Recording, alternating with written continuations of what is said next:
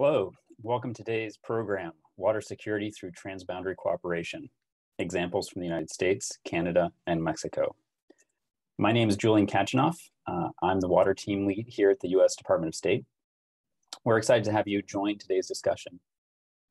Today's webinar is the third in an ongoing series co-hosted with the State Department's Bureau of Global Public Affairs. Our goal is to use these webinars to facilitate conversations surrounding some of the most important water issues facing our planet. Our first webinar was earlier this year on the issue of water reuse in South and Central Asia. If you're interested in watching a recording of that event, you can find it at the interactive.gov link in the chat box. Our second webinar was in July and focused on the issues of drought and salinity in the Mekong Delta. If you're interested in watching a recording of that event, there's a link in the chat box as well. Throughout the program, please share your comments and questions in the chat box. We look forward to your questions and invite you to reach out to our team anytime if you'd like a follow-on conversation. We are sharing our office email in the chat. Before I begin, a disclaimer. Our fantastic invited guests will be speaking for themselves, and the views they express during this webinar are their own. Their remarks or presentations do not reflect the official views of the U.S. government. A quick word about today's topic. The United States has a long history of working with its neighbors on the issue of water. We're here today to share some examples of how the United States, Canada, and Mexico have worked together to address water challenges and have achieved successes for shared water management. Cooperation between the United States and Canada traces back to 1909 with the Boundary Waters Treaty and the establishment of the International Joint Commission, or IJC. The IJC manages a wide range of transboundary issues, including water levels and flows, water and air quality, and stakeholder engagement. We are very excited to hear from one of the Canadian commissioners, Marilyn Farr, today. Welcome, Marilyn. To the south, the United States has been working with Mexico since at least 1889 with the establishment of the binational International Boundary and Water Commission, or IBWC. We're excited to hear from Ann Castle, currently a senior fellow from the University of Colorado today. Go Buffaloes. From her perspective as a practitioner, both in and outside of government, Anne will share her views on stakeholder engagement and water management in the Colorado River Basin. These treaties and commissions and the water that they govern affect millions of people, thousands of communities, tribal nations, and ecosystems every day. Finally, we're excited to hear from Gilbert Trejo from El Paso Water on how his community has worked with many other stakeholders to provide water access. Now, I would like to welcome our moderator for today, Melissa Meeker. Melissa is the CEO of the Water Tower. Melissa has over 25 years of experience in water resources management with an emphasis on alternative water supply development and research, workforce development, and public engagement. Melissa previously served as the CEO of the Water, Environment, and Reuse Foundation and was instrumental in the merger of 3 water-related research foundations. She also served as Executive Director of the South Florida Water Management District and Deputy Secretary of the Florida Department of Environmental Protection. We're excited to have her join this conversation. Welcome, Melissa. I'll now turn over the conversation over to you. Thank you so much. Such a pleasure to be here today. Good afternoon, everyone, and thank you for joining us. It doesn't matter where you are along a river, a lake, or an aquifer. We know that water is precious and that it is critical to society, to our well-being, to our food, our economy, and frankly, our lives, everything. Climate change, population growth, and the lack of appreciation of this precious resource are just a few of the reasons that water continues to be stressed in the US and surrounding countries and around the world. We have seen, however, some great efforts on collaboration and partnership that are improving the state of and management of our water resources. There is certainly more focus on resilient and diverse water supplies, from source water protection to wastewater and stormwater reuse. And many of these examples have a unique focus on transboundary and Indigenous communities. And that's really why I'm excited to moderate this expert panel and hear where the conversation goes this afternoon. Our format is to have each of our 3 panelists present on their perspectives and experiences for approximately 12 minutes.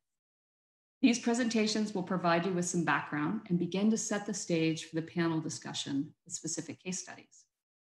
We'll be saving the questions until all the panelists have finished, but I encourage you to submit your questions as they come up through the chat function. So let's get to it. Our 3 expert panelists today for our event are Meryl Ann Fair, who is the Canadian Commissioner of the International Joint Commission. Ms. Fair is a lawyer, writer, strategist, negotiator, and relationship builder who has worked extensively in and with Indigenous organizations on environmental, land, water rights, and governance issues. She, along with the 10 First Nation chiefs, was the founding executive director of the Center for Indigenous Environmental Resources. She's leading the negotiations on some very unique agreements that I'm sure she'll touch on. She serves on a number of critical councils, holds multiple degrees in environmental economics, law, and writing. She's even written a book and co-authored another specifically on water resources. Our second presenter is Ann Castle. She is a senior fellow at the Getchell Wilkinson Center for Natural Resources, Energy, and the Environment at the University of Colorado Law School, where she focuses on Western water issues, including the operational policies surrounding the Colorado River and the integration of water and land use planning. She is a founding member of the Water Policy Group, comprised of select water sector experts who have been decision makers and trusted advisors within governments and international bodies handling complex water policy and strategy. She served as Assistant Secretary for Water and Science at the US Department of Interior, where she oversaw water and science policy for DOI and had responsibility for the US Bureau of Reclamation and the US Geological Survey. She also serves on multiple boards and advisory committees and is currently co-leading an initiative for universal access to clean and safe water on Native American reservations. Last but not least is Gilbert Trejo. Gilbert is the Chief Technical Officer at El Paso Water and the President of the Water Reuse Association. In this critical utility role, Gilbert oversees the technical services portfolio for the utility, including engineering, planning and development, and project and construction management. Before joining El Paso Water in 2014, he was the principal in charge with Arcadis's water division. Gilbert is a Texas licensed professional engineer and certified floodplain manager and has his master's in water resource engineering from the University of Texas. He's also a published author on water reuse and water infrastructure. In addition to being president of Water Reuse, he is a board member of the Water Research Foundation. With that, I'd like to turn it over to Meryl Ann. Hi, everyone. Thank you very much for inviting me to come and speak with you today. And I will just launch right into my PowerPoint. Oh, excuse me. I have to share my screen first.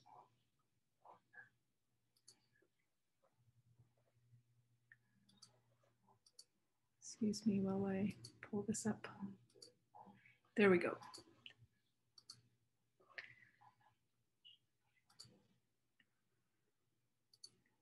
Okay, this is the world as the IJC looks at it. These are the watersheds that are transboundary watersheds that line and that trace the Canada-US boundary. And so our organization is predominantly interested in these particular bodies of water, which are the transboundary bodies of water. I am calling you, excuse me, I am right now, right there at that red arrow. I'm at the confluence of the Red and the Assiniboine rivers in the Red River Basin in the city of Winnipeg, province of Manitoba. The IJC, I'm just going to breeze through a whole bunch of just quick slides on who we are.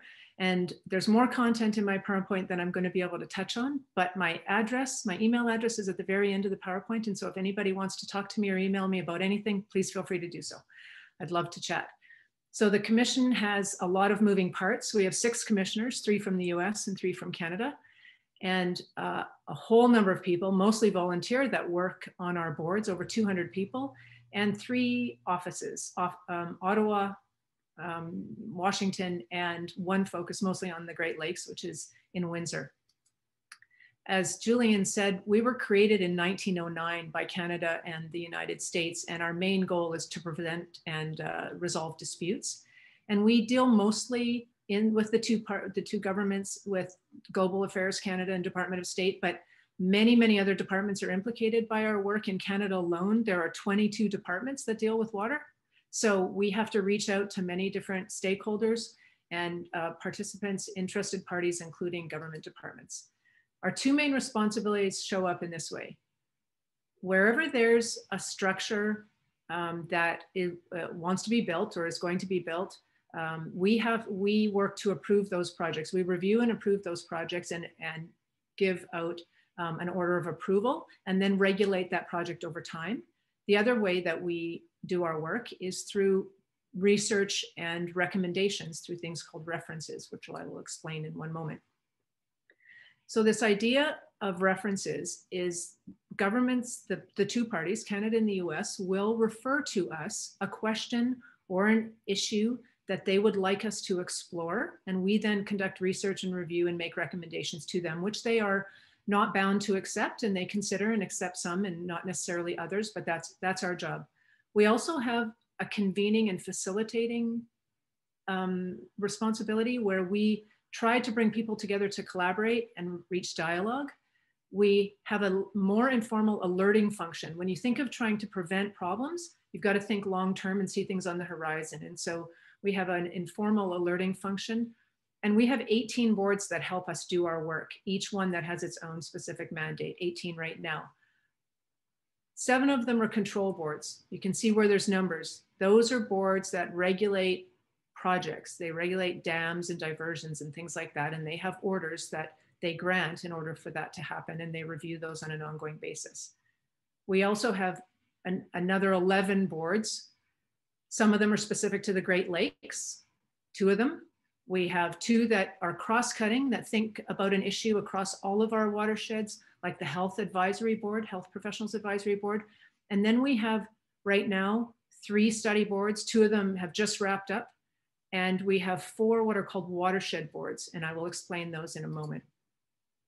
I was asked predominantly to talk about what are some of the key needs that our organization would have to really meet the challenges that we see coming in the complexity of the water world, to actually engage in the kind of management and stewardship that we could within our mandate. I picked 2 issues. We have so many that I could have put on this list. I picked 2 big ones: building resilience as a result of climate change and Indigenous engagement. And I'll just give a little bit of content to both of those. But really seriously, there are so many other issues that we're facing. Here's the big issue regarding climate. We all know that water is actually a nexus issue. When the Boundary Waters Treaty was created in 1909, it was mostly about water quality and quantity. It wasn't about all of these interconnected issues of habitat and ecosystems and species and groundwater and pollution. And it was a little bit about pollution, but the pollution back then was just less complex. So we have a nexus issue with many departments and many issues, and our mandate is originally focused on water quality and quantity. So we're constantly pushing that issue. Climate is changing faster than the science that we rely on is changing. Prediction of flood events, droughts, is based on 100 years of science, and that science is not that valid any longer for predicting the future. It's called the lack of stationarity. We're based on a model of consensus. The commissioners operate by consensus, as do the boards.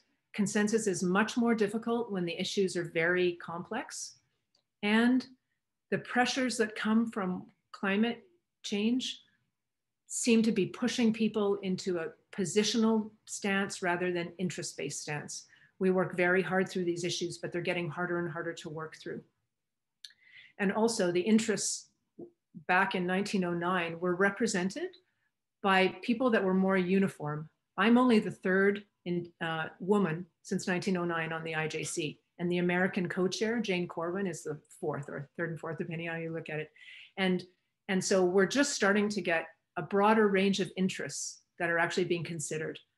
And also IJC, we are advisors and recommenders. We're not builders. We're not the doers. The governments are the doers. We're not a government. So how we connect with local and state governments on these and Indigenous governments on these very complex issues is quite a challenge. We have one tool that is really promising for meeting this challenge. It's called the International Watershed Initiative. It's been in operation for a while and it's been quite successful. It basically says we need to look at things from an ecosystem perspective. Good decisions at the border mean that we've got to look broader than the border. We're not going into those regions to make decisions, but we're making good decisions at the border based on more information and more partnerships. And so the IWI has a number of principles that guide it. I've listed them there. The really critical ones in my view are, as I said, an ecosystem approach, an adaptive management perspective, and very inclusive board representation. We have 4 of them. You can see the numbers at the bottom there. Those are the 4 watershed boards that we have right now. 2 of them are permanent boards and 2 of them are still in a pilot stage, meaning they're testing it out. The challenge that we have with this initiative is that it doesn't operate all along the border. It's just in 4 regions. It has a huge opportunity to be an excellent mechanism everywhere to help us deal with climate change, but it's not there yet. So the second issue as an ongoing challenge and a need is the role of Indigenous peoples in the work of the IJC. The Boundary Waters Treaty says we have to consult and engage with everybody who has an interest, and we do that. We know that Indigenous people have interests that is important for our work to seek out, and they also have really important knowledge that can help us make better decisions so that the decisions we make don't impact them or impact them as minimally as possible. Our more current agreements, like the Great Lakes Water Quality Agreement that IJC is a part of, specifically references Indigenous nations, tribes, First Nations, and Métis. They do things like say, we need to coordinate among all the parties and other governments, including Indigenous governments. We need to ensure consistent water quality standards among all regulatory agencies and other governments, which would include Indigenous governments. But how to do that is a challenge. We're getting there somewhat. For the first time in IJC's history, we have an Indigenous commissioner, Dr. Henry Lickers, who's Haudenosaunee and has a long history of working with the IJC. We have a number of representatives, Indigenous representatives on our boards, but we're not consistent enough. We have the 6 commissioners have a consensus position that engagement with Indigenous people is critical and that we are striving to make it consistent and much deeper. And that we also want to include, of course, Indigenous knowledge to make better decisions. Our ongoing challenges are Indigenous governments are not signatory to the Boundary Waters Treaty, but they have rights and their governments. Sometimes these water rights are not clearly defined along the Canada-US border, but they exist. And so we're trying to navigate, how do you work with them as governments when most of those relationships are with the domestic governments? But those are the questions that matter to the Indigenous nations. What's our role in that? The second is Indigenous governments are frequently community level governments, but they have participation as a broader nation. How do we work with them to respect their governance structures at the local level and at the higher level? Because there's many nations and many communities.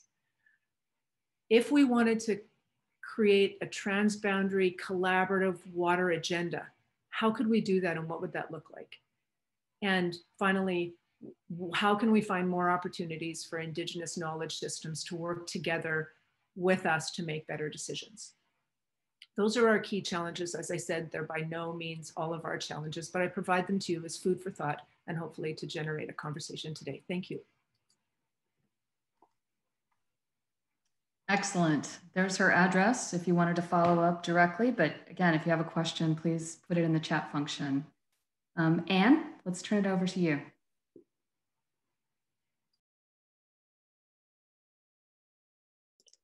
Thanks, Melissa, and hello, everyone. Good morning, good afternoon, good evening, depending on where you are. I am going to talk today about the relationship between the US and Mexico in managing the Colorado River system.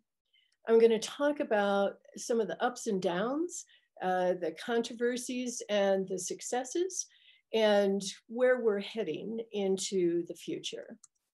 So first we start with a map. This is a map of the entire Colorado River system. It's about 1,500 miles from headwaters to the Delta. You can see on this map that it includes 7 US states in the western part of the US and 2 states in northwestern Mexico. And we're going to focus on just the border portion of the Colorado River Basin today. And I'll show you a larger scale map of that. So this is the Colorado River coming down from the north in the US and ultimately emptying into the Sea of Cortez or the Gulf of California. A couple of things to notice on this map, because we'll come back to them in other pictures and stories. First of all, Morelos Dam, which is a dam located in Mexico. It's the last dam on the river, and it's a diversion dam. It doesn't store water, it just funnels water into an irrigation system in Mexico that serves this area here called the Mexicali Valley. The river comes down, forming the boundary between the US and Mexico for a short reach. This is about 25 miles or 40 kilometers. And it comes very close to the city of San Luis Rio Colorado, which is a Mexican city in the state of Sonora, about 200,000 people. It's actually the largest city in population terms in the entire Colorado River Basin that's located right on the river. And then the river keeps going all the way down south into the Sea of Cortez. The relationship between the US and Mexico on the Colorado River is governed by a treaty that was entered into in 1944. And it deals primarily with a delivery requirement.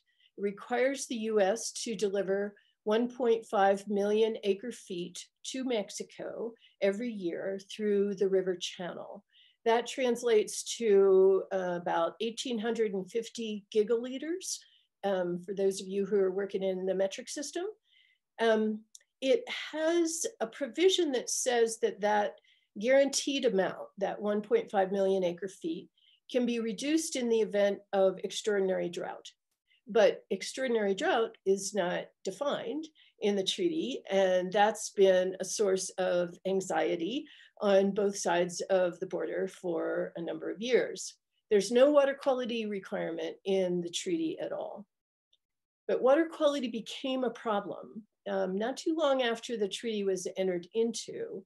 In the 1960s and 1970s, the water was becoming increasingly saline that was delivered to Mexico in the river. And that was primarily because of increased agricultural use in the US, where the runoff was becoming more and more saline.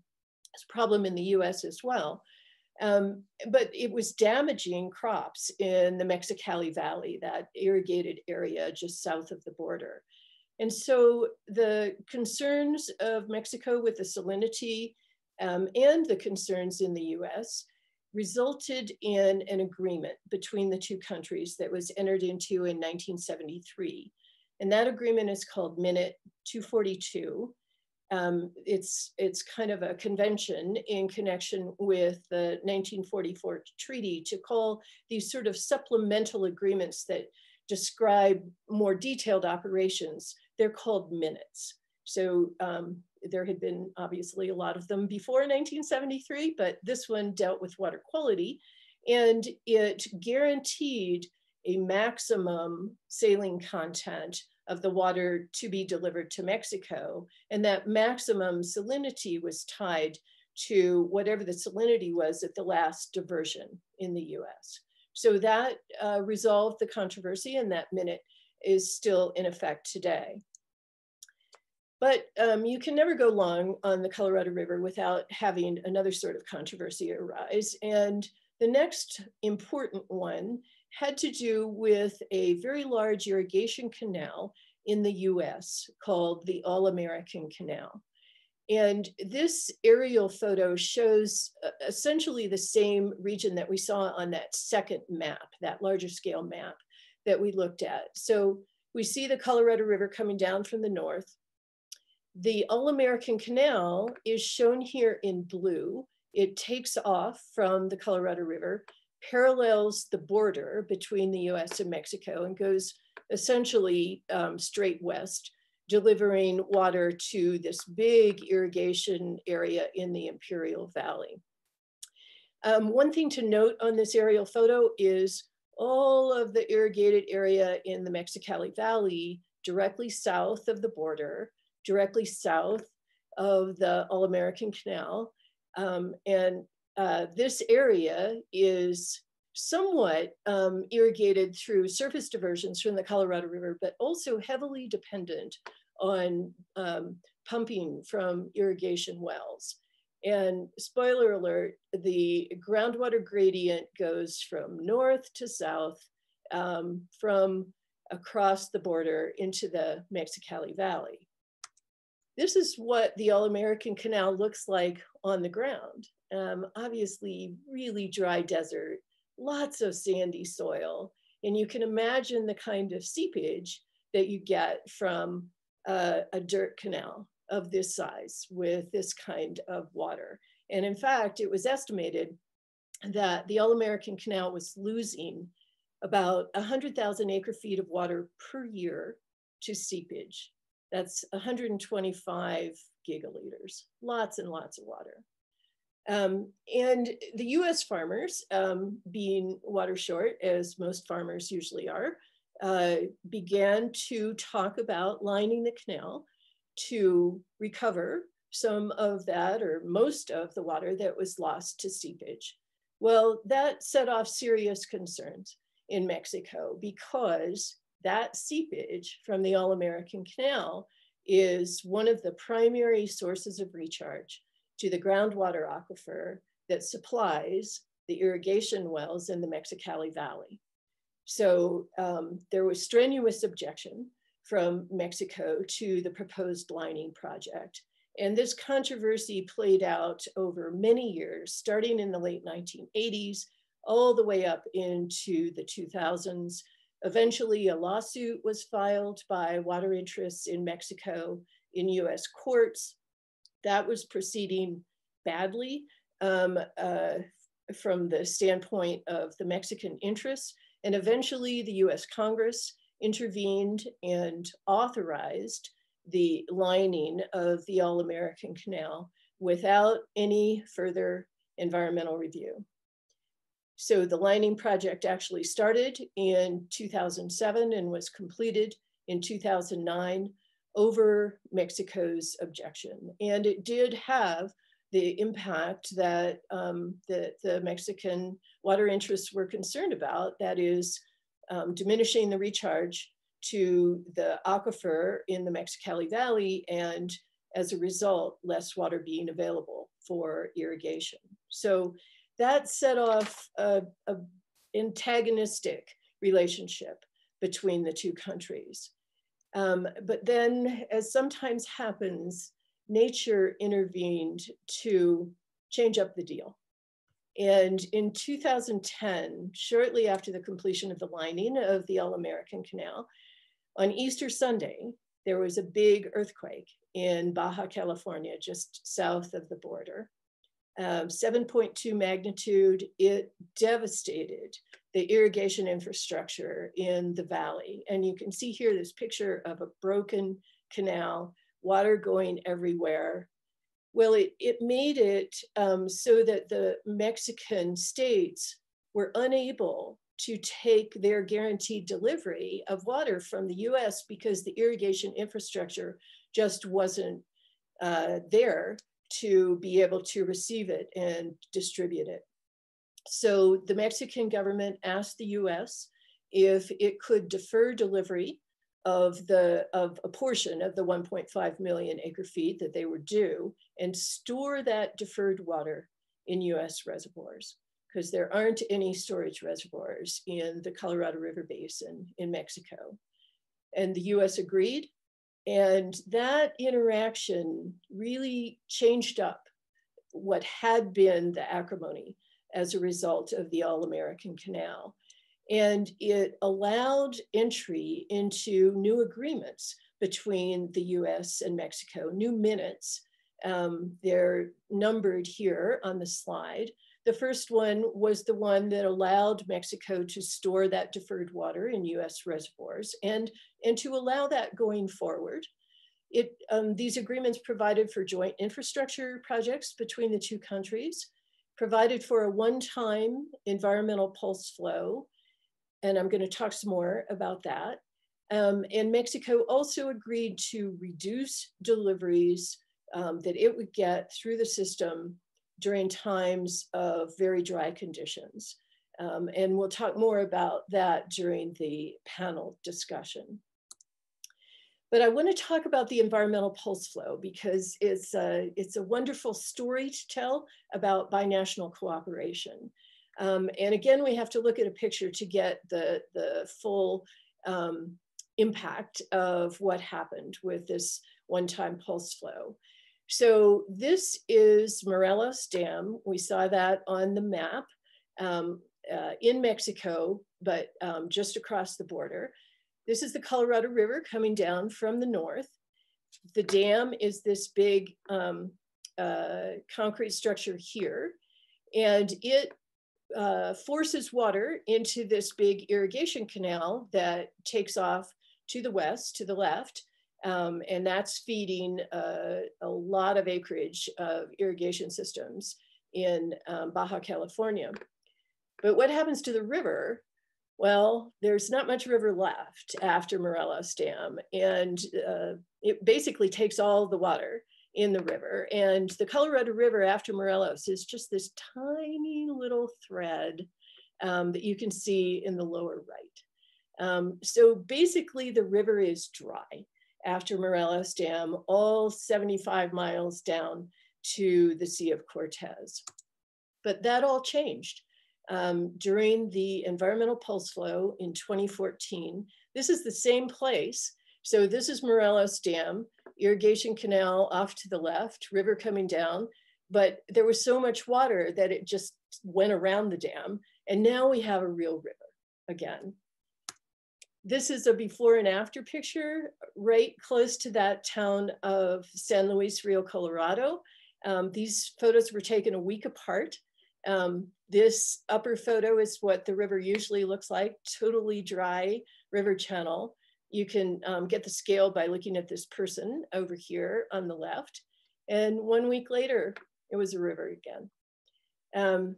So that's what it was 25 miles down, 40 kilometers down from the border. And the water is being released in a slug from US reservoirs. That's how the pulse flow was created. The idea was to see if we could get water to flow to the sea once again, because it doesn't do that very often. And we really didn't know if that was going to happen. This was an aerial photo taken about 7 weeks after the beginning of the pulse flow. You can see the river coming down from the north.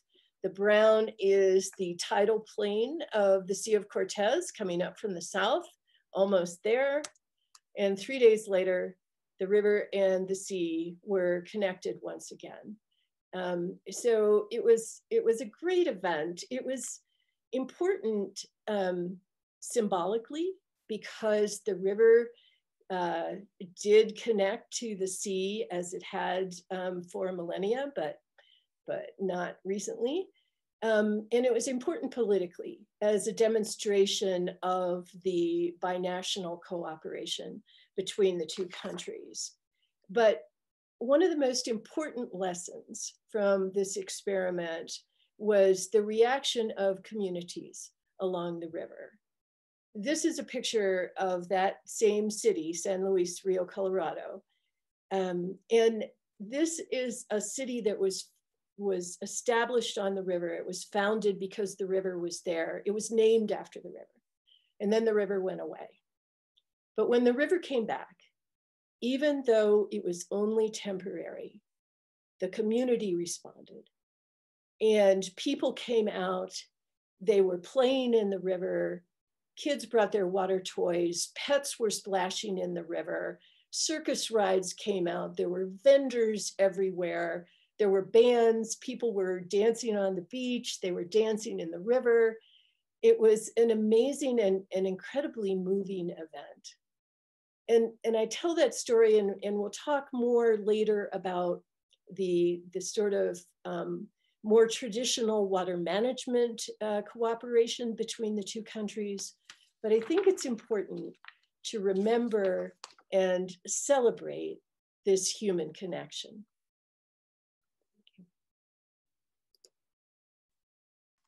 Thank you, Anne. Okay, Gilbert, you are a third presenter. Let's go. All right, let me share my screen as well. I think I got it there. Presentation only. You guys see that? All right, well, I've got a tough job following Anne and Marilyn here. Those were two fantastic presentations. My presentation is going to focus on the community of El Paso and Ciudad Juarez, Mexico, and how water impacts both of these communities. First off, El Paso and Ciudad Juarez, a lot of folks not familiar with the area think El Paso is a small community. They think of McAllen, they think of Laredo, when in reality, this metroplex is actually 2.5 million people strong. You have 1.4 million people in Juarez, and you have another 830,000 people in El Paso County. And together we form a community that very much works together, and both communities growing strong. And with that comes water challenges. Again, just some more fun facts. So this North American borderplex is one of the 10 largest manufacturing hubs in all of North America. The region's success stems from our ability to offer manufacturing companies the ability to engage in production sharing. So production sharing enables companies to produce a component, sub-assembly, and finished products by locating production facilities in close proximity to each other. So both communities feed off each other with what you can do in Juarez, and then El Paso providing some of the workforce. Juarez provides workforce back to El Paso, and it just works very seamlessly. You know, there's big companies, some of these Fortune 500 companies that are located here in this borderplex and take advantage of this community. So you have Boeing, you know, Lexmark, Foxconn, you know, these are important manufacturing companies that provide a lot of the components that are used by companies like Apple in the case of Foxconn. Another big economic driver here in this region is Fort Bliss. So Fort Bliss is a military installation that is very important to El Paso economy. You know, between 2005 and 2012, the installation grew from 10,000 soldiers to 34,000 soldiers as a result of a realignment initiative. So Fort Bliss currently employs over 40,000 El Pasoans. So extremely important to our community. Above all, Fort Bliss also serves and supports all the branches of the military. Last year's economic impact estimated Fort Bliss's gross domestic product to be 14.2 billion, which is a big deal here for our community. And 1 out of every 5 people in El Paso are associated with Fort Bliss. One last thought on Fort Bliss. So when you think about the size of Fort Bliss, it is the largest Army installation that the United States has. You know, when you take Fort Bliss and White Sands Missile Range, all these joint military bases that work together here in our region, you can see it stretches 183 miles north-south, and you compare that to the distance from New Hampshire all the way down to Connecticut. So it's a substantial military installation and the impact that it has. Again, more economic information. So over 63,000 jobs over the last decade have been added here in El Paso. Similarly in Ciudad Juarez, the economic growth is matched. It's amazing how both of these communities just feed off each other. As El Paso grows, Juarez grows, and vice versa. Trade is extremely important to this borderplex economy, and you'll notice that the employment trend and the trade have similar growth patterns. Mexico is the largest district in this of import and export as a partner to the United States. And in recent years, the total trade has amounted to $75 billion. Education is a huge part of it. So, also a graduate of the University of Texas at El Paso, I can tell you lots of friends, lots of folks travel from Ciudad Juarez to attend UTEP. UTEP in the last 30 years, has grown substantially from 15,000 to 23,000 students. It's been designated a research and doctoral university and been nationally recognized on several different levels. Research expenditures has grown in the last several years from $6 million to over $90 million a year. Health service is also very important to our community. So El Paso has a longstanding relationship with Texas Tech, dates back to 1973, with a goal of this healthcare for the needs of socially and culturally diverse border populations. This program has ballooned in the recent years as a result of more than $1 billion in private and public funding that has enabled the opening of 3 new medical facilities here in El Paso. And again, just like everything else, healthcare, several people or the community in Juarez, Mexico comes over to El Paso. Knowledge is shared, and you'll see later how all this translates to water as well. Again, like any other growing community, we also have a be careful what you wish for situation here, because we just recently had over $3 billion in investment in major highways and arteries here in El Paso. So water challenges, right? So with all this economic growth, growing population, where is the water going to come from? Not only for us, but for Ciudad Juarez. This graph just shows you our water demand or our water allocation, how we get our water sources now, and how we plan to get it in 2070, 50 years from now. 50 years because the state of Texas requires us to have a 50-year water plan of how we plan to serve our communities. Today, you see that we have a water supply available to us of just under 160,000 acre feet. That's basically an even split between the Rio Grande and the Hueco Bolson aquifer. Mesilla Bolson also plays a role, and the desalination part of it is the brackish water portion of the Hueco Bolson. Like a lot of water resources plans, the key here is diversity, having a diverse water portfolio, and that's exactly our plan to diversify our water sources even more. In 2070, we'll be adding a groundwater importation project to our portfolio, as well as advanced water purification, increased aquifer storage and recovery. The aquifer storage will be storage of Rio Grande water, will be storage of treated effluent from our wastewater plants. And again, we plan to increase the amount of desalination. The key here is the reduction in reliance on our groundwater. You can see the slices of pie there for the Mesilla Bolson and the Hueco Bolson to be reduced as the further we get out in the future. So the Hueco Bolson aquifer is an important aquifer for both us and Ciudad Juarez.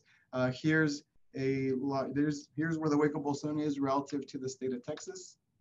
And we have 3 states and 2 countries that rely on groundwater. So there's 2 major aquifers here in this region, the Hueco Bolson shown in blue and the Mesilla Bolson shown in yellow.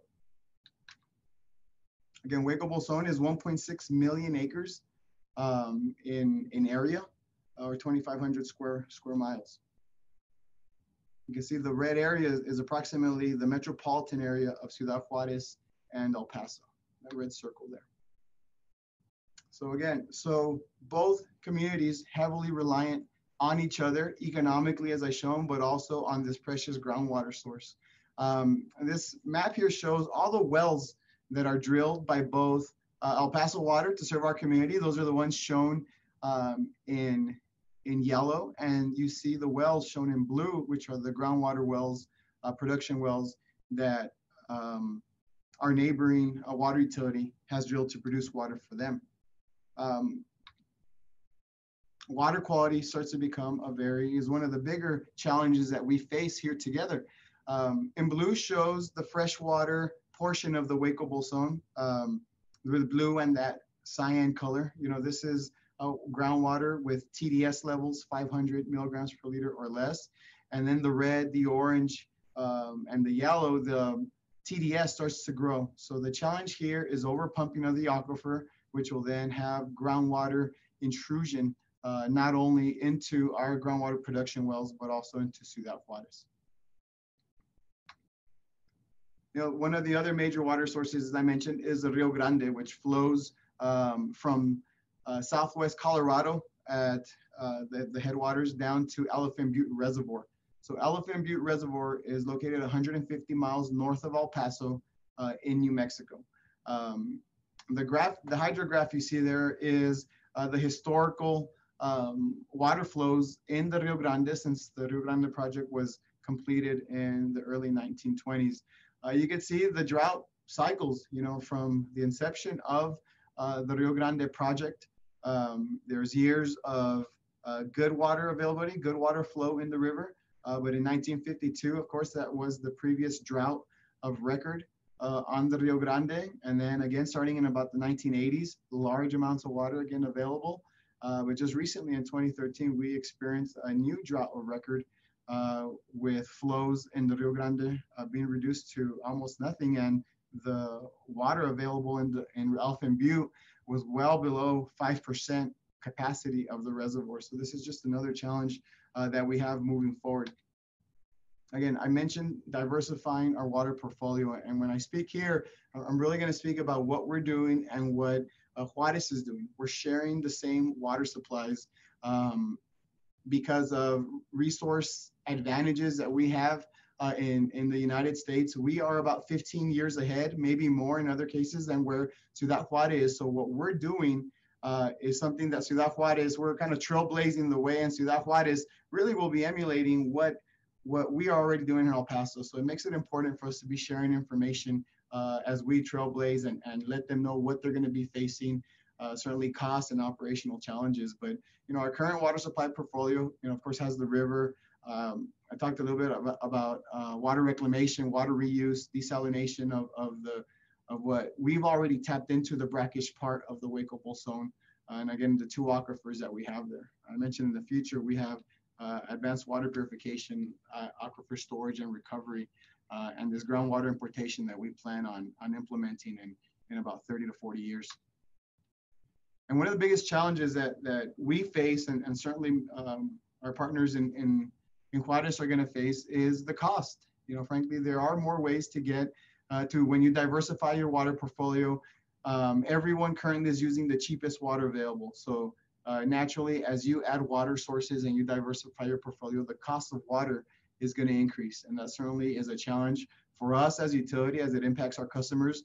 We always try and find federal funding and advocate for programs to help fund our projects. But this is a challenge that certainly Juarez and through Chihuahua and Mexico is going to have because they don't have as many funding sources available to them, and certainly the way they structure their water resources and at the state level and at the federal level are different than what we do. Again, conservation is a huge part of being able to meet water demand moving into the future. We've reduced our GPCD in El Paso from 1985 from about 205 gallons per person today. Today we're at 128 gallons per person per day, and we have a goal ultimately to get to 118 gallons per person per day, which is going to be challenging because a lot of the conservation programs that are being implemented, you could say all the low-hanging fruit when it comes to conservation has already been met. Likewise, in Juarez, they too have been successful in reducing their GPCD as well, using a lot of the same programs that we used. There's a lot of communication strategies that we shared with them for them to be able to achieve similar success with a reduction in GPCD. Was that you can see on the graph on the right, population is going to continue to rise. El Paso's planning to hit over 1 million people by 2050. Ultimately, by 2070, we'll be at 1.3 million people. So again, conservation, a big part of that. Diversification of water portfolio is a big part of that. But the biggest challenge is cost of implementation of all these projects. And looking ahead, you know, we have implementation of our 50-year water plan. We have this plan filed with the state of Texas, and we plan on executing it. One of the things I do in El Paso Water is oversee the capital improvements program. One of the major projects, one of the first major projects that we have already slated here that is in design is the advanced water purification facility, which will take treated effluent from our largest wastewater treatment plant. We'll treat that water to drinking water standard, and we'll put it into our distribution system for our customers to drink. So this is the most advanced way to reuse water directly from a wastewater treatment plant to our customers. But of course, with technology available nowadays, with education and familiarity that our community has with El Paso Water and the trust they have in us, we've been able to get this far with our project, but it certainly is a very important one for us and for the water industry. At the same time, our continued partnership with Juarez. So we have data sharing, water quality information, groundwater level information, sharing of educational programs, like I mentioned, between us and Hamas. Hamas is the water utility in Ciudad Juarez. And that's certainly a partnership that we certainly continue to foster, and that we will ensure and want to play a role in the success of Juarez's water resources, again, because of how tied the two communities are to each other from an economic standpoint. And I'll go ahead and stop there, Melissa. Great. Thank you so much, Gilbert. Now, you each brought up such fascinating terms and great stories. So I'm going to sort of go back to the beginning, Commissioner, and start with you.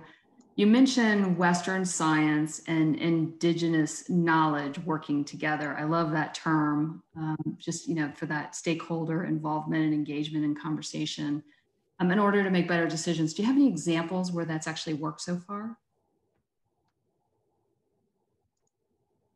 You're on mute. Sorry. Yes, I can share one that it kind of brings together the whole climate, indigenous knowledge, indigenous participation issue, sort of all the issues. If you think back to the slide where I showed you where I'm located, right in the middle, just to the east of that is a board, a watershed board. So it's one of those expanded boards that has, it's the Rainy River Lake of the Woods board. And there was a nation in there called the Treaty 3 Nation. And they're Ojibwe from sort of northern Ontario there and across the border. And they were very concerned. They have rights to hunt, fish, and trap in that territory, and were very concerned about the declining sturgeon population. So that's a very traditional, important fish in that area. And so they put forward the idea of, and worked with hydropower interests and state and provincial and local governments who all sit on part of this board, put forward a research project to assess, are there better ways we could manage hydro flows based on what their traditional knowledge is telling them about the spawning locations and times of this very critical fish, sturgeon. And they did a research project, and they agreed by consensus to alter the flows at certain times. This was about maybe a decade or more ago that they had this agreement and figured this out. And we've been watching it for a number of years, and the sturgeon population is going up.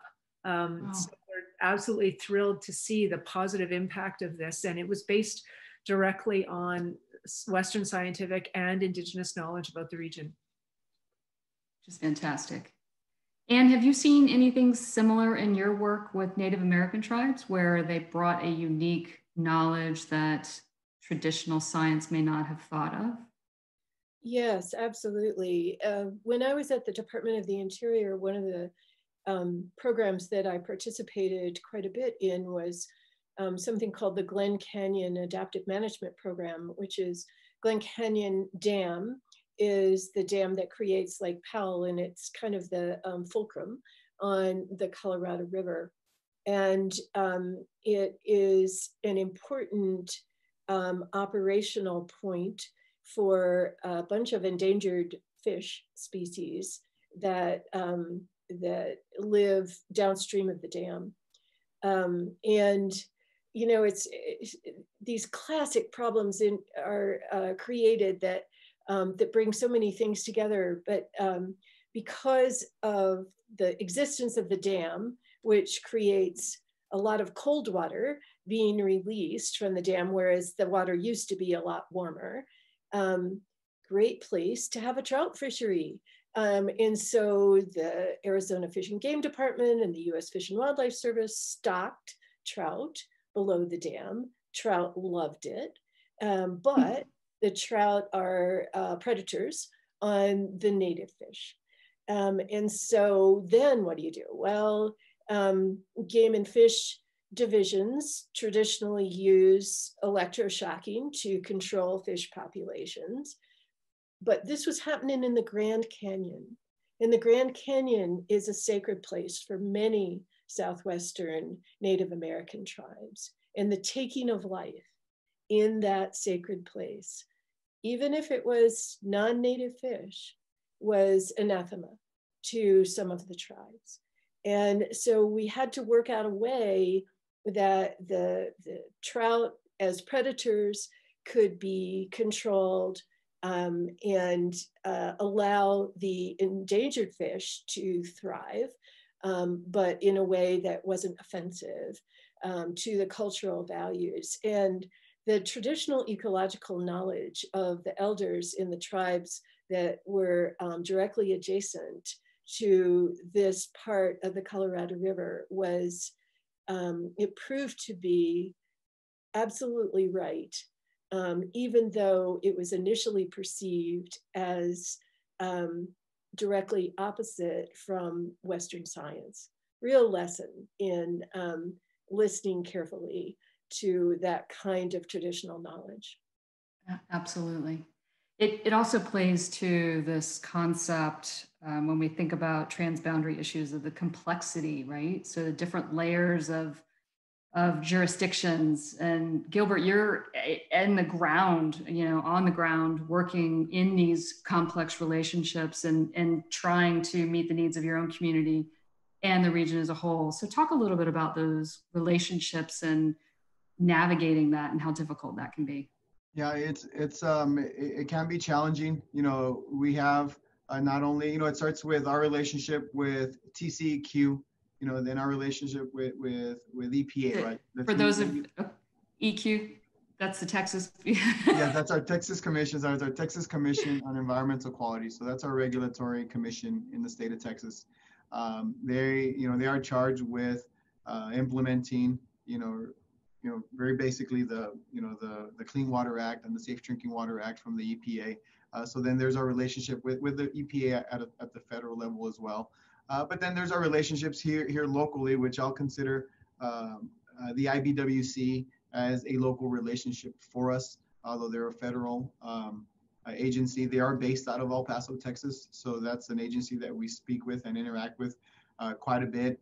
Not on the water production side of it, but actually on the stormwater side of it, which is something that I didn't mention in my presentation, but the stormwater utility and stormwater management in El Paso is something that we are responsible for as well. So river levees, river discharges of stormwater into the river, water quality associated with that. That's something that we deal with IBWC quite a bit, and the local irrigation community as well.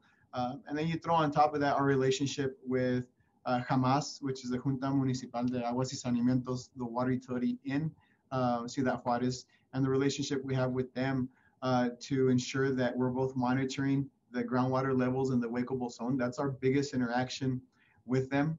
In the past, it was frankly just very basic in sharing water level elevations with them of certain wells. But as the relationship has grown, we've used the IBWC and their counterpart agency in Mexico, SILA, to be able to share. They're the mechanism for us to share information with Mexico.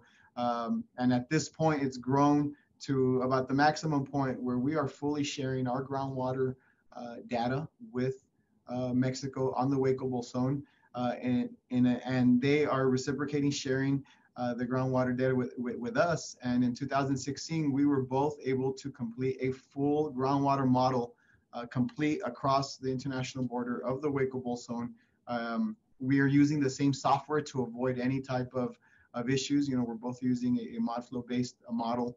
And most recently, we provided to them the water quality. So we've added a water quality component to our groundwater model, which we shared with them, which they found very interesting and frankly fascinating, because that's something that they were also planning on doing. We shared it with them. Our counterparts in Juarez said, hey, you know, we're actually planning on doing that ourselves. So when we showed it to them, provided the data to them, we probably saved them a couple of years on some of the pitfalls, and we're, you know, again, we're more than happy to share all this information for them. So again, in 2016, it was just a huge achievement to be able to to have a complete model of the Hueco Bowl Zone across the international border. Yeah, that's awesome. I wonder which of our other basins have that cross-boundary model and how well that works. I don't know, Marilyn or Anne, if you have a comment on that with your transboundary. I know that the U.S. Geological Survey has been working on creating a transboundary model of the Rio Grande and the connected groundwater. And it's just a huge project. So Gilbert, it's amazing that you and Hamas have been able to put that together and share it. And certainly the USGS played a big role in everything that I just described as well. Marilyn, how about on the Canadian border? Is that something you guys are looking at? On the western side, from sort of central Canada west, very little is, we have much science that we do, but integrated modeling is more specific to specific sections. The Great Lakes, though, a lot of work being done on that, on an early warning system, an integrated system, and that kind of a thing. But yeah, it's just such a massive, complex system that I think they've been working on it forever, and they'll continue to. So that's amazing work that you've been able to do, Gilbert. And yeah, it really speaks to El Paso's progressiveness as a utility, have always been on the cutting edge. That just is another example of some great work. Along those lines of Gilbert talking about the relationships among jurisdictions, one of our viewers asked, what are the roles of different stakeholders such as the national government, local government, civic society, academics, and communities in transboundary water management between US and Canada?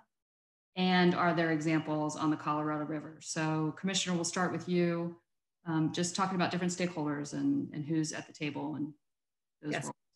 So as I said, when we do any work we do, we go out and meet with many people, for example, all the way through studies. We're constantly engaging. We are increasing our outreach efforts as of late, because climate change is making disinformation or misunderstandings more frequent, we find. So we have to do a lot more outreach than we did in the past. However, that's just our general work. We are built on the boards, the 18 boards, 16 to 18 boards that we have are all comprised of volunteers who are permanent, who are members for like 3 years, whatever amount of time. And they are representative of local governments, sometimes federal government, indigenous governments, academia. It's who they can be appointed by any number of possible mechanisms. And if they've got the qualifications and the interest, they can participate on our board. And our boards are phenomenally dedicated and very, it's just, we would be virtually nowhere without them. So yeah, the boards are a critical mechanism of involving many sectors of society in addition to the general outreach we do. The reason I brought up Indigenous engagement is because traditionally Indigenous people have not participated very much in those mechanisms. One of our commissioners now, Henry Lickers, is a long-standing participant in IJC activities because his community, his nation is situated right in the middle of the St. Lawrence River, which is the big eastern seaway that separates Canada and the US. And so he's lived the significance of the IJC to his nation. But in general, Indigenous folks have struggled to either have the capacity, find the funding, or see the direct relevance to their lives of the work that we do. So that's why we're working very hard on that front. Great. And how about in the Colorado River? Any similarities or different approach? Well, some similarities, some differences. So I referred to a couple of the recent minutes agreements between the US and Mexico for operation of the Colorado River. And the two most recent deal with sort of three legs of the stool. One is water operations management and what we're going to do if water is short. It provides for reductions in deliveries, not just US to Mexico, but among the US states. And of course, state governments were very much involved, key players in those negotiations, as were some of the major municipal and agricultural diverters along the lower reaches of the Colorado River. The Mexican states, not so much involved because they have more of a federal water structure. So, but the US states were heavily involved. So one prong, operations management, sort of traditional water quantity stuff. Another prong, joint infrastructure projects. That tended to be between irrigation interests in Mexico and large municipal diverters in the US. So an interesting cross-border combination. And the third prong or third leg of the stool was environmental stewardship. And in that component, environmental NGOs on both sides of the border were heavily involved. They were written into this agreement, which is part of a treaty. And it's really unusual to see environmental interests specifically called out in this type of international agreement. And they provided some of the money that was required to make the environmental cooperation happen. So those agreements were a really interesting demonstration of the impact of environmental NGOs. And so the sector that I have not mentioned is tribes. And they historically have tended not to be significantly involved in these operational discussions. That is changing. And one of the groups that I'm involved in now is fully focused on elevating tribal voices in exactly these types of discussions. And there's a new component there that, as Marilyn said, there's lots of different interests, different types of governance structures. It's not an easy process, but it's one that I think the US players are very committed to. Yes, definitely essential to the conversation. Gilbert highlighted a great example of reuse projects in the US, which are part of the US utilities plan for resilient water supplies. Marilyn, are there examples of reuse in Canada along the border to address these kinds of issues, or is that an area that's not really being explored that much? So I don't know the answer to that question, but I can say that I was very surprised by Gilbert's slide at the amount, because it's the fact that I don't know for sure the question shows that it's not big. Yeah. It's not, right? If it was significant, I would be aware of it. And so I apologize if there's some place along the Canada-US border that it's being used, but it's not up front of my mind. So I mean, I was just super surprised by your graph and your current and projected shifting in use and the costs associated with that. Amazing, and very different situations. Yes. Between the two borders. Hey, yeah. Yeah, definitely. And I think that plays to an arid region versus a water-rich region, right? But I think, as we know, water flows downhill, the more interesting and diverse projects that we can do to address water quality and water quantity going downstream is a good thing. So yes, we'll continue to work with our Canadian partners on reuse.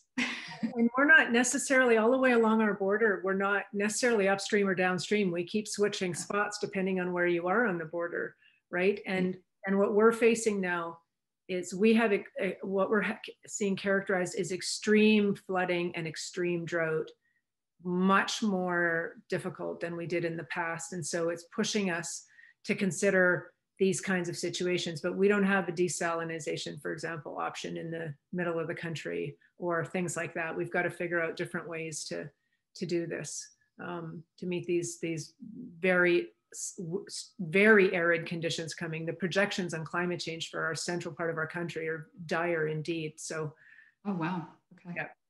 And that's interesting because one of the items that you brought up when you were talking is this alerting function.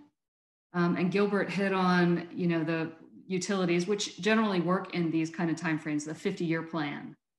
Along the Colorado Basin, same kind of, we know what our water needs are, but as a system thinking about future total water management, I think is an interesting discussion. So I'm not sure if thinking long-term, and are there some things along the Colorado Basin? I mean, great example of minimum flows going into Mexico. Is there a long-term vision around that? Are there things like reuse that can be implemented to help push those concepts of long-term along? Yeah, well, as Gilbert knows well, the Colorado River Basin and the Rio Grande are kind of ground zero for climate change impacts on water in the US. And rising temperature, decreased runoff, we're seeing dramatically lower flows and the projections are worse. And so municipal providers in particular are very focused on reuse. And the regulation is a little chaotic. It's state by state about how reuse can be done and what reused water can be used for. But the cross-border application that I think is the most prominent, most interesting is the possibility for US interests funding desalination plants on the west coast of Mexico. And in exchange for that funding and the ability of those Mexican cities to reduce their use, the US would deliver less water across the border. So it would be an exchange of funding for water in the largest sense. One of those has been proposed for years. There's, as everyone knows, there are real issues with the waste stream from desalination plants and environmental issues in general. And partly as a result of that, partly because the numbers weren't penciling out.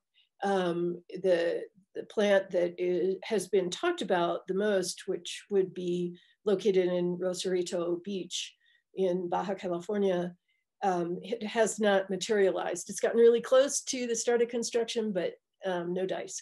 But I can see that kind of thing continuing to be discussed and ultimately implemented. Yeah, great example. And it takes me back to what Gilbert was talking about with companies on both sides of the border sort of cooperating with each other. Gilbert, you talked about future infrastructure funding and how that's a challenge. Do you see those companies and their water security being part of that discussion? So does your stakeholder list include those companies as well? So it does so these are American companies located on the Mexican side, where they have their manufacturing facilities. And I think one of the advantages I would say that Mexico has over we do is the ability to do public-private partnerships. So this is something that we do see in the United States, and utilities like ours are getting familiar with them, but we're still in the dipping our toe in the water phase, where in Mexico, they've gone all in. So private investment into local water supplies and into projects is certainly something that they rely on, again, because they don't have the federal funding programs that we do here. They don't have such strong customer base, rates to be able to fund a lot of their infrastructure. And in Mexico, they face all the same issues we have. We're talking about new water supply and new projects, but one of the biggest issues that they have, that we have in the United States, is just aging infrastructure. And they're trying to figure out how to fund their aging infrastructure. So a lot of their resources that is allocated to them from the Mexican federal government is going towards that, which is really spawning a whole lot more innovation in the sense of different types of public-private partnerships. So without a doubt, the manufacturing sector, these American companies located in Mexico that understand the synergies between both are starting to, there isn't one major initiative that has been done, but we are approached by folks, would you guys consider this, would you consider that? I think on our side would be more difficult to do than on the Mexican side, but this is certainly a way to fund projects that benefit both communities. Great. We have a question from the audience to Commissioner Farr. What are your plans? You mentioned climate change a few times in this, again, alerting function. You mentioned that the central area is really going to be much more arid. So what are the future plans? How are you approaching sort of this climate change and water quality challenges in the future? Well, we have so many ways that we're trying to tackle it. We have a general adaptive approach where we're adaptive management, just trying to test new things and see what works and change accordingly. We're going to have, the predictions are drastic extremes. So we're going to have a lot of flooding and a lot of drought. Like Manitoba, the province I live in, just a couple of years ago, we had a devastating drought and a devastating flood in the same year, billions of dollars of damage. So it's this crazy extreme, and we see that all along the border. The Great Lakes have had just record high levels for years now, and it's just extremely challenging to deal with, because we can't change what's happening, Mother Nature. We can't change the amount of inflows that are coming into the system on spring runoff, for example. All we can do is manage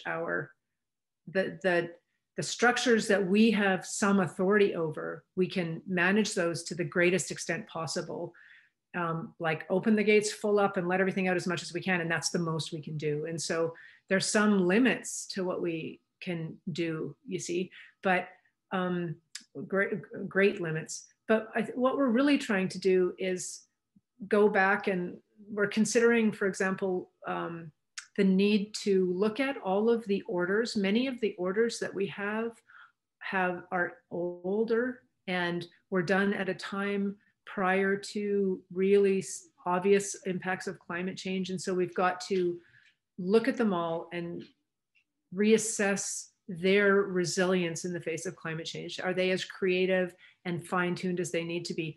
The individuals that are managing all the control boards and all the water boards are amazing and incredibly dedicated and work so well together and do the best they can. But we're starting to do a full kind of like a climate assessment all the way along the boards, and not just starting, we've been doing it for a while. What we're trying to do is figure out, what does this mean for on the ground decisions? Because we've got, as I said, many boards, many decisions. So that's, and trying to strengthen partnerships on science and traditional knowledge in particular to get just better information as quickly as we can. Agreed, extremely complex issues. And you talked a little bit about environmental pulse flows, showed us some great pictures, which I had seen an article about it, but didn't see any pictures, so that was exciting. Bill asks specifically about the pulse releases, and if the positive results or the response from that was enough to try it again. So that's my part A of the question. And the second part is, you also mentioned when you were talking not just about the pulse release, but this concept of joint shortage sharing. So if you can just touch on that real quick. You bet. So the pulse flow that was provided for in one of the agreements between the US and Mexico was intended to be a one-time thing, possibly repeatable in the next set of agreements. But and that pulse flow was timed to mimic what would normally be a spring flood.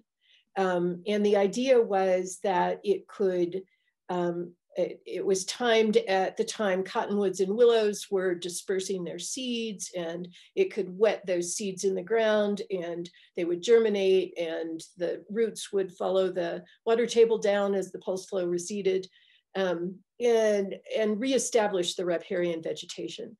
That didn't work as well as we could have wished. It worked in areas that were already subject to restoration and had been tilled and planted. Didn't work so well in the rest of the river. And the scientific determinations seemed to be that base flows would be more important than periodic pulse flows, keeping a minimum level of base flow in the river so that there would be a continuous connection between the river and the sea. And the various environmental NGOs have been working for a decade now to raise the money and acquire the water that would be necessary to provide that base flow. So stay tuned, watch this space, and we'll see what happens there. With respect to shortage sharing, that is such an important component of the binational management and management of the Colorado River within the US. And so if you don't mind, I'm going to share my screen again just to show you one slide that illustrates what the shortage sharing looks like. So this is a busy slide. The numbers aren't terrifically important here, but across the top, you will see the 3 states in the US in the lower Colorado River Basin, Mexico over here toward the right. USBR means the US Bureau of Reclamation, the operator of the big water projects on the system. And these numbers in the rows and columns are the amount of reduction in delivery that each of these named entities will take when Lake Mead elevations reach these levels. Now, these are low levels of elevation in Lake Mead, starting at elevation 1090. This is elevation above sea level, going down to 1025. Lake Mead is like 30 to 40% full at these levels. And so the idea is that Lake Mead, being the largest storage reservoir in the United States, 25 million acre feet, 30-some thousand gigaliters, that as the storage in that reservoir declines, that is indicative of dry conditions and less water savings available. And so the states and Mexico are going to reduce their deliveries based on those conditions. And you can see that as Lake Mead gets lower in elevation, less water in storage, the delivery reductions increase. And so Mexico has agreed to share shortage like this with the US. And that agreement is in effect until the end of 2025. And now the US states and the 2 countries are starting to think about what the next version of that agreement will look like, with the anticipation that climate change is going to cause even further reduction in flows. And so the cuts will need to go deeper. Great. A great concept too. Just, everyone sharing a little adversity and understanding for the greater good of the system. It furthers those partnerships as well. Yeah, and let me just follow that up by saying this is relatively unique in just one country's river basin, and certainly in a binational situation.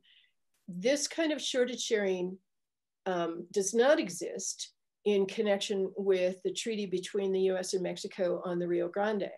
And that is causing significant strife right now downstream from Gilbert.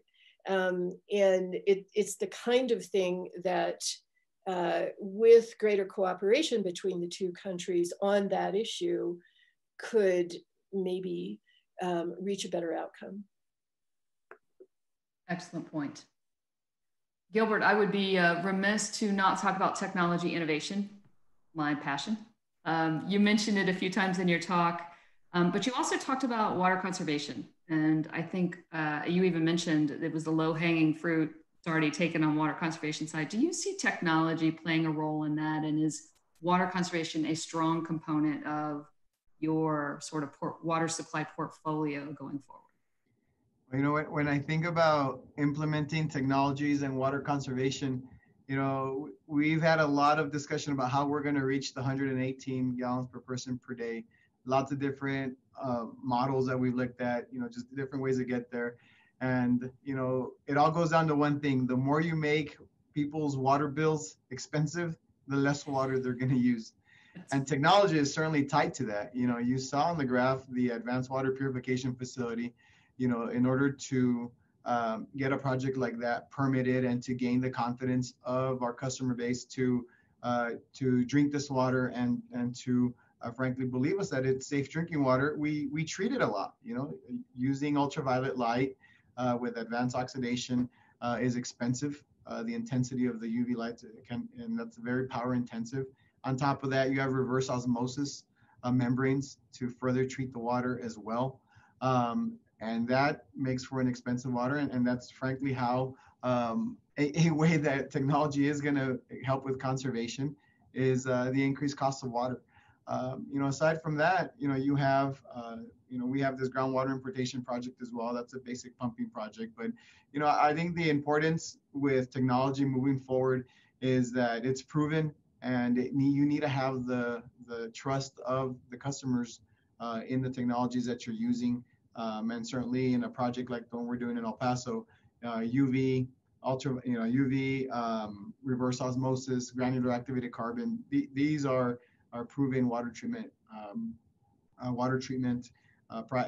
technologies that we're using. So that's a way to gain the customers' confidence. I think from a reuse standpoint, you know, water reuse, you know, there's, depending on what part of the country you are, you know, they're facing different challenges. You know, in El Paso, even in our wastewater, it's removing salts, but, you know, UV and reverse osmosis and now ozone and granular activated carbon is showing to remove a lot of the contaminants of concern that communities are concerned with when it comes to UV. And I think you know, then you have the PFAS issue as well as when it comes to water reuse. Technology is going to play definitely a role moving forward. Most of the time it is power intensive. There's a lot of belts and suspenders when it comes to those treatment systems. Again, all in the name of gaining the customer's trust in a reuse system, in a reuse project. And again, tied again to conservation, that just makes the cost of the water more expensive. Absolutely. We had to go from technology to natural systems infrastructure. So there was a question that was posed if anyone has looked at natural infrastructure, for example, tree canopies as a way to conserve water and look at water quality improvements and those kinds of things, or does it end up drawing more water? So just that concept of, has anyone, we know reuse, we know some of the other technology-based treatments, but are there other more natural things that we can also be doing? And I'll pose that up to all three of you. Well, I'll speak just from the knowledge that I have. We, in Canada, there's a huge drive for what's called natural infrastructure. We have large funds that are available federally for local communities and municipalities and regions and Indigenous people to do natural infrastructure projects. So that's nature-based solutions in essence to solve a whole bunch of problems. It's called co-benefits. And there's a big drive for that. One of the ones that's really relevant to the area I live in is, in one of my other hats as outside of the IJC, is trying to determine, is there a way that natural infrastructure could deal with what is a massive and very terrible nutrient loading problem we have coming into the Red River on both the US and the Canadian side, that leads and ends up depositing into Lake Winnipeg and then out into the Hudson Bay. And it's killing our lake, frankly. And we have the 11th largest lake in the world Lake Winnipeg. And so it's a massive, massive problem. And natural infrastructure, because of its climate change, greenhouse gas, habitat, flood and drought retention, all of the co-benefits, is really significant for us right now. And to try to, IJC, I believe, was interested in looking at how that could be part of our climate change strategy is focusing on resilience. We just have to start thinking way further down the path in terms of changing the way we do things, instead of kind of tinkering at the edges and trying to just adapt in real time, which is part of what we have to do. But resilience means things like, and this is where we have a difficult time because we're not a government, we're not the builders, but continuing to build in floodplains when you have drastic flood cycles that are happening now is a strategy that is not a strategy for long-term success. We need local governments to change the bylaws, for example, on those things to make it much more difficult or to prevent it. And so, that's a resilient strategy. That's a long-term change that's needed. And so that's, we're looking at alternatives like that. And I think natural infrastructure is such a potentially important player in that. Great, thank you. Yeah, I'm really glad you brought up building in the floodplain, Marilyn, because I think that's, it's so important for so many areas of the country. And we see it play out year after year with hurricanes and flooding. And the only other thing I'll mention, and it may or may not be green infrastructure, depending on your point of view, but in the southwestern US, where evaporation from storage reservoirs is such a huge deal, aquifer storage and recovery is increasingly being investigated. There are issues there, it's not, that's why I say it may or may not be green, but and certainly building new reservoirs is like not a very great environmental solution. But water quality issues, what are you doing to the aquifer, all that kind of stuff has to be investigated and more scientifically proven, I think, for aquifer storage and recovery. But that is an area of future growth, I would say, as a different way of thinking about water systems. Melissa, if I could just add to that real quickly, wetlands. So certainly in the use of wetlands for improving water quality, either for aquifer storage or for any other means, again, it's a great way. And I think it's very much underutilized, the use of wetlands. So many advantages, not only for improving the water quality, but for the environment too, to restore riparian habitat. So I think wetlands is certainly an area of growth that we should see overall. Excellent, excellent. Okay, we are out of time, but I want to give you one more question, just a quick fire drill, if you will, and closing thoughts. And it's transboundary water management is influenced by water availability, management, and use within each country. Our top examples, give me your top example of water management approaches, either that you're personally familiar with or that you've heard of, or that you think we should try that can improve our transboundary relationships. Gilbert, I'll start with you. Well, Melissa, I'll go back to what we've already done here in El Paso with Ciudad Juarez is, again, the free, for as much as it can be, the free flowing of information between two countries. It goes back to the data. They're making decisions on future water supply and how to meet their demand based on data. And the better their data, the better decisions they can make. Same for us as well. So for me, just data just is driving decisions. Good data that's not politicized, and certainly that's one of the things that we're enjoying here in El Paso is that you've got technical folks talking to technical folks talking nothing but water and data, and good decisions are being made because of that. Excellent point. Anne?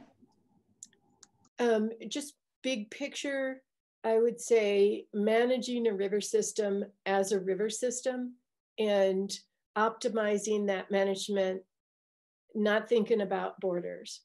That can be politically very hard to do, but I do think that water has traditionally been more nonpartisan than a lot of other transboundary issues. And so if we can get all the good scientific and technical minds together and figure out how to optimize usage without thinking about borders, we'll have a better system. Hear, hear. Marilyn. And can I just say ditto and ditto? They've excellent comments. I totally agree with both of them. And so I'll just put a spin on this, which is the human spin, the governance spin on this. When you think about operating and thinking about it like an ecosystem, as Anne just said, that thinking, getting out of our silos and our competitions and our turf and coming together and figuring out what are alternative mechanisms, tables, governance situations that we can create to allow for the conversation to happen, and it means alternative ways for decision makers to think about how they can make decisions. Can we come together some way differently with different players? Who are the ones that need to be here to make this happen? That I call this in Canada collaborative governance. It's what we put forward to bring Indigenous people to the table, but others that are excluded, and lots are. So it's like the ecosystem of people also necessary. Absolutely. Thank you very much to our panelists. I think that the conversation was fantastic. I appreciate you participating and actively participating. I hope the audience got something out of this. I'm sure, hopefully, I did at least. So again, thank you very much for participating today. Your knowledge and experience is something to look up to, and we appreciate your commitment to your communities and your, for the future of water. Appreciate that. Thank you very much. Thank you, Melissa. Marilyn. And thank you to the other panelists for amazing stories. Thank you. Same here. Yeah, thank you all. Bye.